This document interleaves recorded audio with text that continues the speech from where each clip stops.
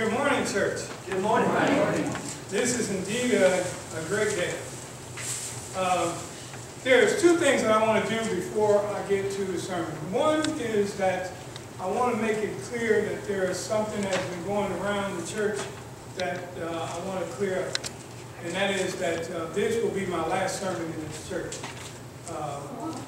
My job has transferred me, and I will be leaving on Monday with my family, and we are transferring to Gainesville.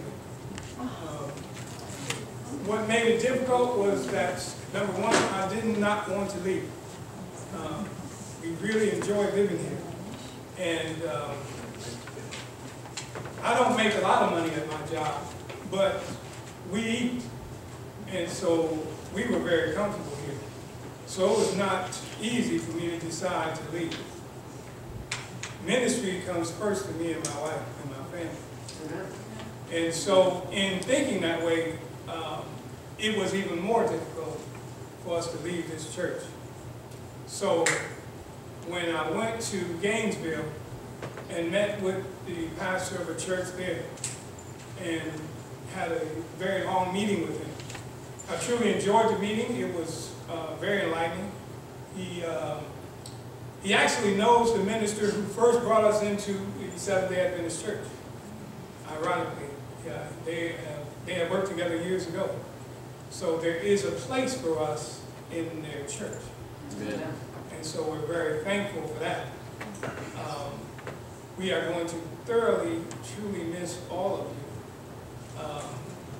I want to make clear that my phone number is in the bulletin. Anybody here can call me if you need to for anything. Because as I said earlier, ministry comes first to us. So even though we will not see you very much, you will still be in our hearts. We still love you, and we will still cherish every relationship we have in this church. Now, what I wanted to do before I preach this sermon is I wanted to thank the pastor, truly from my heart. Because when we first came in this church, it was not clear that we would be welcomed here. I don't mean to say that somebody in here didn't treat us very well, and I don't mean to say we were ignored. What I mean to say is when you are a minister and you come into a church, it is not easy to come in and say we would like to participate. It is not easy to tell a pastor that we are here to serve and not just here to sit.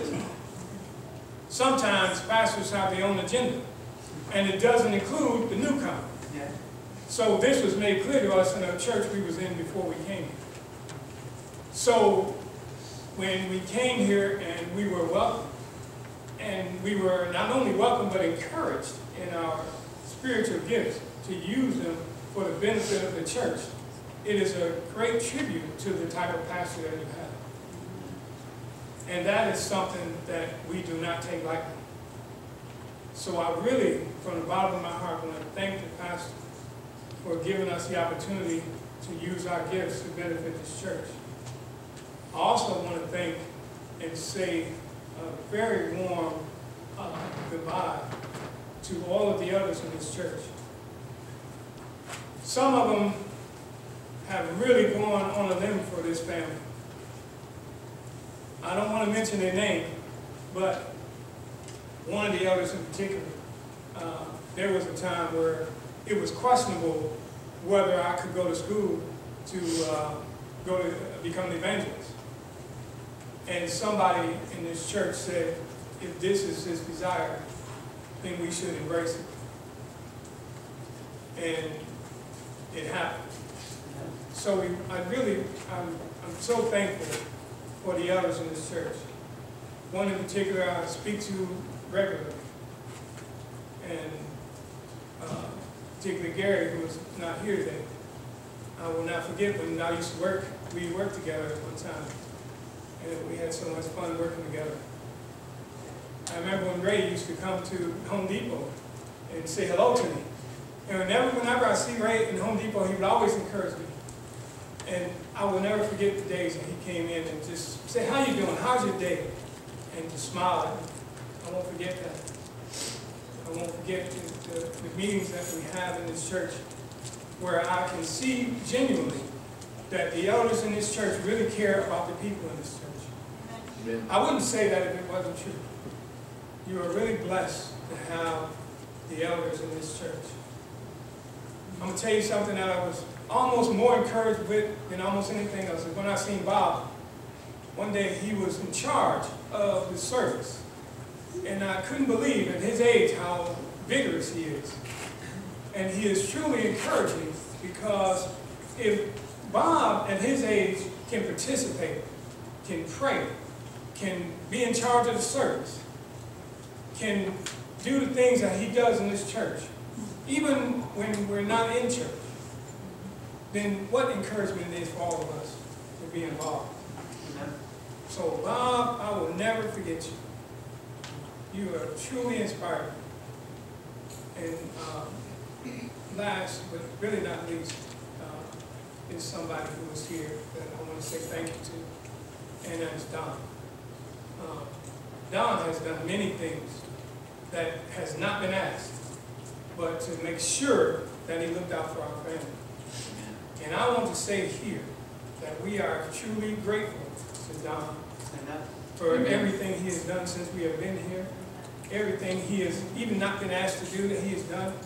He is truly a servant in this church, and he is one of the people that I've made clear that we will know him, Don, long after we leave here. He will always be able to get in touch with me, and he will always be special to me. And I want him to know that publicly. Now, one last thing before I get my sermon. There is a family here today who embraced us, who loved us, who cherished us. And although I won't mention their name, I just want to tell them thank you, and I love them dearly. And I'm so appreciative for them being here. And now, having said that, I wanted to have a prayer. The second thing I said I wanted to do today is I visited Willie in the VA hospital. And he is in full of spirit. He is all right. Amen. And I've seen him and his wife, and I promised him that when I preached, I would say a prayer for him. He has to go through physical therapy. He is going to have a prosthetic leg put on, and it is a very painful treatment. And so I told him that when I preached my last sermon, I would pray for him as well as for all of you before I continue. I wanted to do that. If you would please bow your heads with me for just a small word of prayer. Father, I just thank you for each and every person in this church. I thank you for the opportunity that this church has given me and my family to come and to not just worship, but to serve. This has truly been an experience that we will never forget. And Father, I just thank them, each and every one of them, for everything they have done to serve this family, to praise your name, and to glorify everything that you have put into them to do. Lord, we said in your word that in all things you get an understanding. And sometimes when it is time to depart, there is time for misunderstandings. There is time for grief and for sorrow. But there's also opportunity to give joy to all that you have put in us. For this, we give thanks. Lord, we just ask you to, and we pray for Willie. We pray for his stamina. We pray for his wife, for his family. We pray that you shall strengthen him, that he shall recover from the spoken word, and he shall return to this church as is his desire to do. We pray all these blessings. And before this prayer ends, let me thank the pastor, and let me ask that you extend a special blessing to his wife for all that she is going through and all that she's already been through. Lord, we know you said in your words that you will put no more on you than you can bear. And so we just ask you to bless her. Continue to bless this church, as it will always be a special church in our eyes and in your mind. In Jesus' name I pray and give thanks. Amen. Amen.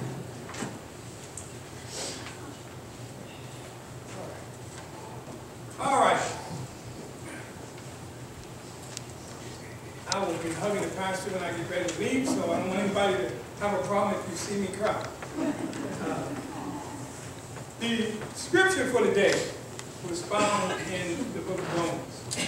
And here's what I wanted to do. I felt that it was necessary for us to understand why we pray.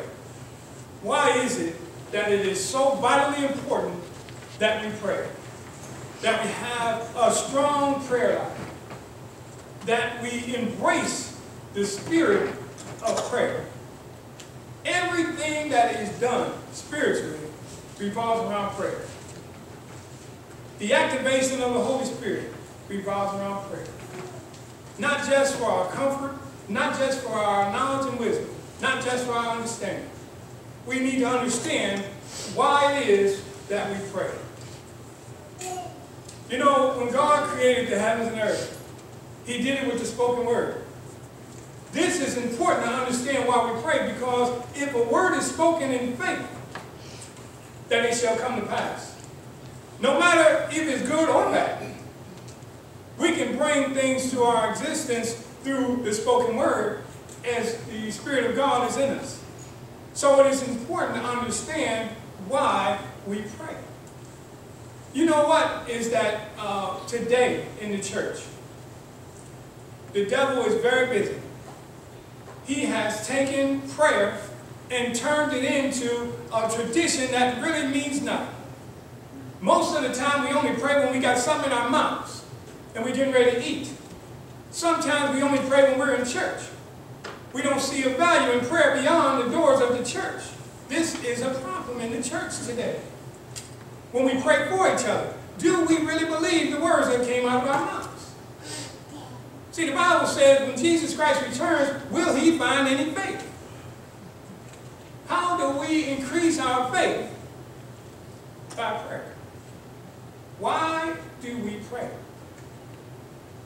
If we pray and not believe what we have just prayed, then there's no need to pray.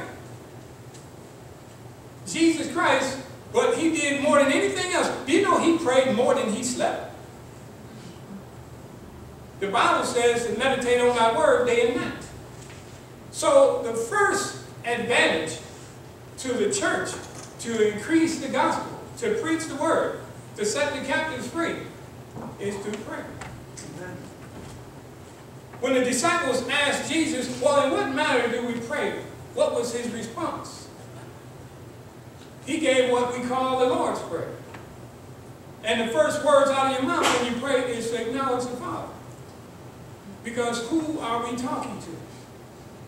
We're talking to our Father. If He in fact is your Father. So it's important to understand why we pray is who we're praying to. The Bible says faith comes by hearing. What am I doing? Faith comes by hearing. Hearing by the word of God. So one reason that we pray is for communion with the Father. I'll be going to the Bible in a minute. I want to set a foundation for not just why we pray, but why it is effective. Why does it work? And why it doesn't work. You see, it's easy for me to stand up here and say, well, the Bible says if we have faith, anything we ask, we can receive. That's easy to say, and some of us remember that and we know that. But the problem is, when the words come out of your mouth, is it coming out in faith? Is it coming out in belief? The Bible says, well, we must first know who God is. As we said in our first scripture for the day. Why would He not freely give to those who ask? And if that's the case, then why are we in sorrow in the church today? Why is it that when we have a need to pray, the first thing out of our mouths, the first belief is unbelief that this will happen? This is put into our hearts and into our minds by the enemy. Because the first thing the devil wants to do is take the word of God out of your mouth. To take the truth and turn it into a lie. So what we need to do is to start speaking the word, not just with confidence, but in faith, believing that what we say is the truth. if you begin in the book of Genesis and you read Genesis 1:1, what does it say? In the beginning, who created the heavens and earth? God created the heavens and earth. If you believe that, then you will not let anybody tell you that in the beginning something else happened. This is going around in the world today. See, it takes the truth and turns it into a lie. Because if God did not create the heavens and earth, if the heavens and earth got here some other way, then where is our faith? Already, before we even go to Genesis 1:2, we've already lost our faith. See, one thing that we need to make clear, that we read the word in faith. We read the word believing that what it says is the truth. Because if it's not truth, you might as well close up the Bible and we're done. And this is what's going around, even in the church today. An unbelief in the word of God. That there is some other explanation. There's some other instances. There's some other theory other than what thus saith the Lord. When that comes into our minds, see, the Bible says we eat the word. Now, we know this don't mean we take our Bibles and start chewing. What it means is that we take the word and we put it inside of us. When we put it inside of us, it becomes alive inside of us. See, the Holy Spirit is a person. It's a being that is inside of you. How do we activate the being? Through prayer. Turn with me, if you will, to the book of Luke. Luke chapter 11, verse number 13.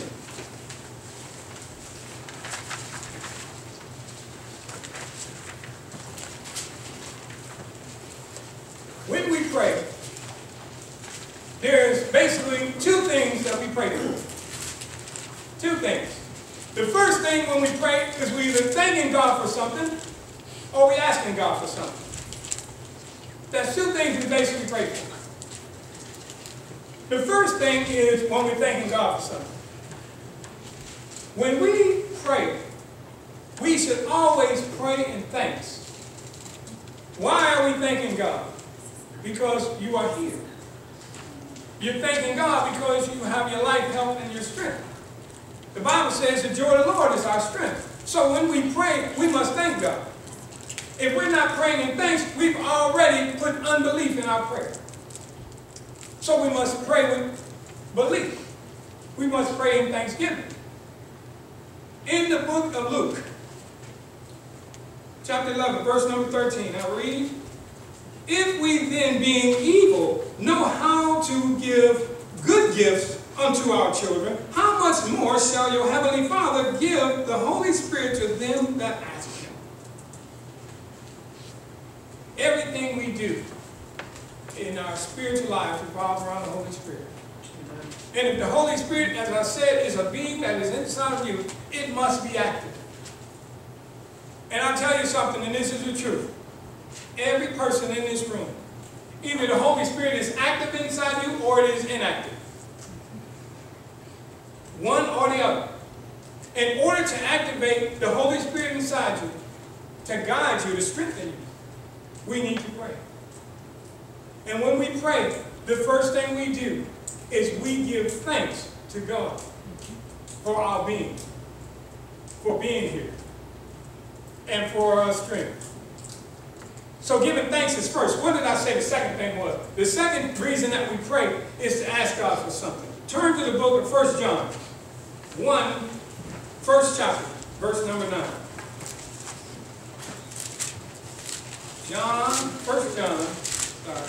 Chapter 1, verse 9.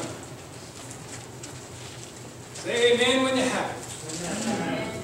1 John chapter 1, verse 9 reads, "If we confess our sins, He is faithful and just to forgive us of our sin and cleanse us from all unrighteousness."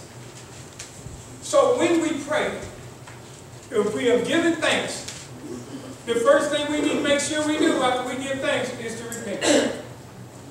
Is to ask for forgiveness. Because what separated us from God in the first place? It was sin. What is still separating us from God? Sin. So when we give thanks to the Lord, we must ask for forgiveness. Now here's the question, and I want you to think about this question. Who is it that does not need to ask for forgiveness? Is there anybody in here who feels they don't need to ask for forgiveness? If the Bible says, how many have sinned and fall short of the glory of God? All. So if all of us have sinned, then we should all be thankful enough to ask for forgiveness. Before you ask God for anything, ask for forgiveness. This is important. The reason that it's important is because when you come to the altar, we must have clean hands. Do not come to the altar with unclean hands. In this church, we teach the sanctuary. And in the sanctuary, the basin that was in front of the altar, what was the purpose of the basin? To wash our hands. If the priest came in without washing their hands, what happened to the priest? They would die. They would die. Because that's a direct contradiction to the way God said it must be done. So when we come to the altar, there's no difference. If you come to the altar and your hands are not clean because you did not ask for forgiveness, then you are bringing a curse to your life instead of a blessing. Because it's either one or the other. Either the Holy Spirit is active or it is inactive. And if the Holy Spirit is inactive, what is our job, church? To pray that it become active in every one of us. That's what we do. So we must ask for forgiveness. When we ask for forgiveness, then I want you to turn to the book of Hebrews, chapter 11, verse number 6. Hebrews 11, verse number 6. When we ask for forgiveness and we have given thanks, then what is the purpose? We're here to serve. And in order to serve God, what do we need to do? We need to increase our faith. What is Hebrews 11, verse number 6? The Bible says, but without faith it is impossible to please him. For he that cometh to God must believe that he is, and that he is a rewarder of them that diligently seek him. Amen. Who wants a reward from God? You know the difference between a blessing and a reward? You know the difference? Yeah, I said this in the Sabbath school one day, and I asked the question, what is the difference between a blessing and a reward? Nobody knows? A blessing, oh, you know? I think I might have an idea. A blessing is freely given, and then a reward is something earned.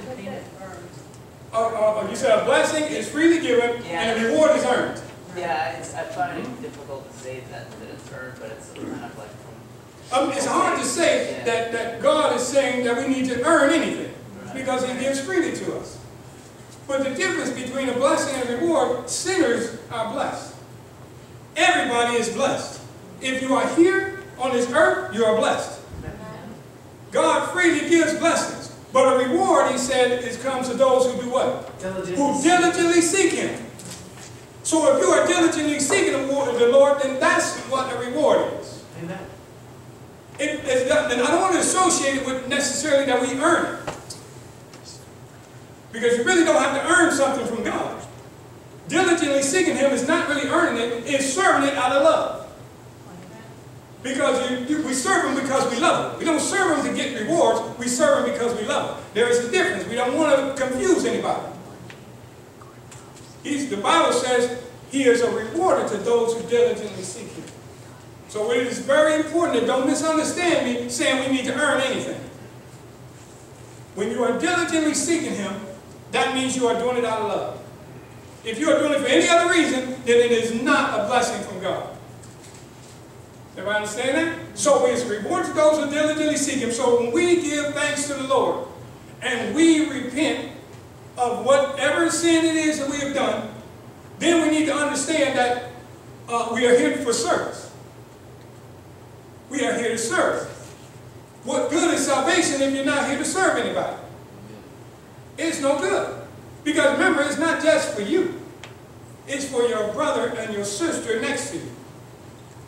The Bible says, remember, there are two great commandments. The first one is to love the Lord thy God with all their heart, soul, and mind. That's giving thanks. The second one is to love your brother as yourself. That's the service. On these two commandments hang all the laws and the prophets.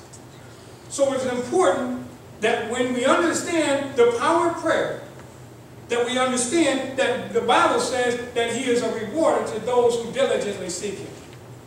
How many of us are diligently seeking the Lord? When we put the word diligently, what does diligently mean?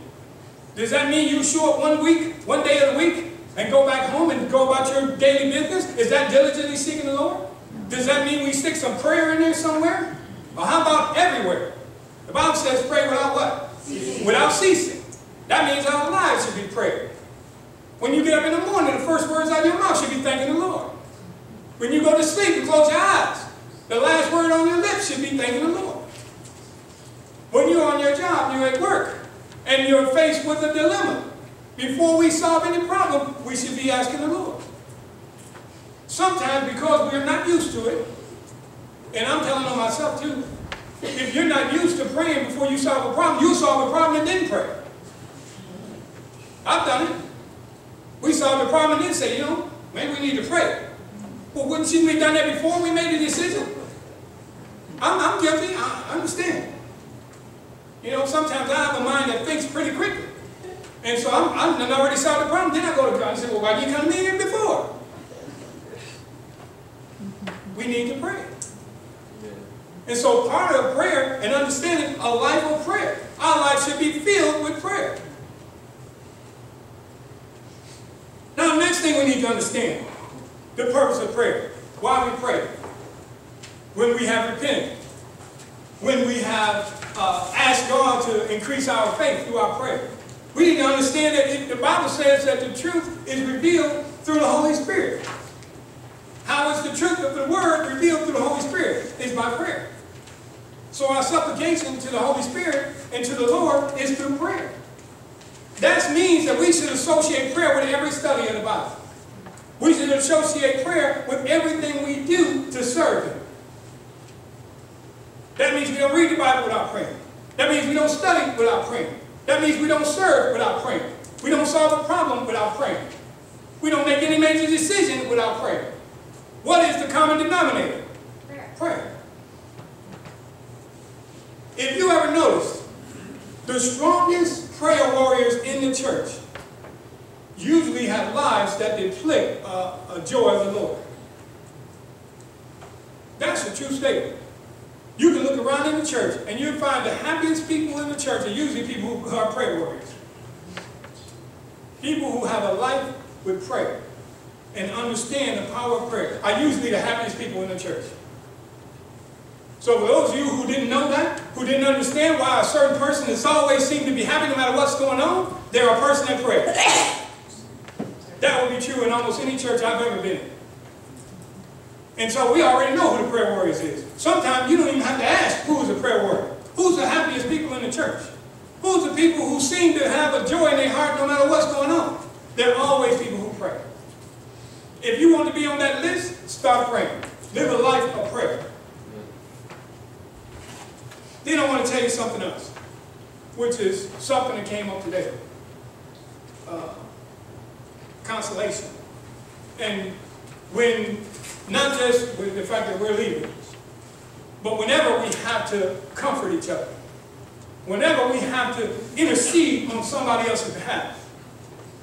See, most of the time in church, this is the only part of prayer that people understand but use it to leave.